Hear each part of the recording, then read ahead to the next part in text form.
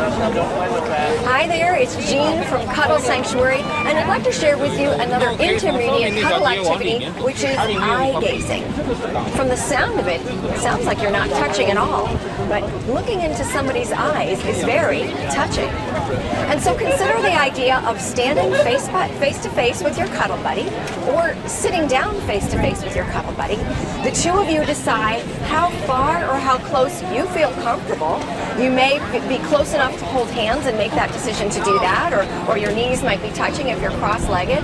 But here comes the sort of intimate part, which is you look into each other's eyes. Sometimes I look into the person's left eye because it helps me just focus on one of their eyes, and then I'll switch to the other eye. But what counts is that I'm just being centered, breathing, just seeing what they're all about. And so that's your second intermediate cuddle activity, eye gazing.